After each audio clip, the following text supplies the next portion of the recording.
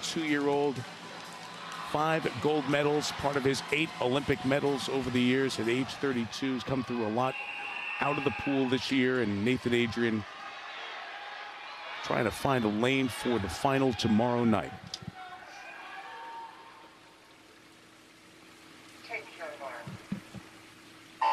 Mike, there isn't a person in the swimming world that is not pulling for Nathan to have one more crack at it in the 50 tomorrow night. I think you've got to be under 22 to get there. There's Dressel right there. Adrian beneath him in lane 5. Lane 6, Ryan Held coming on quick.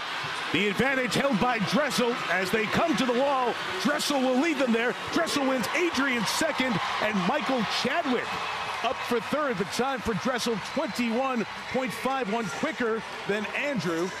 It'll set up quite a showdown for the final. Adrian sub 22 will find a lane for the final tomorrow night. And Adrian makes it. He'll be third overall, and we'll take him all the way down the pool. Nathan Adrian, one of the greatest American and world sprinters in history, right next to the present and the future of Dressel.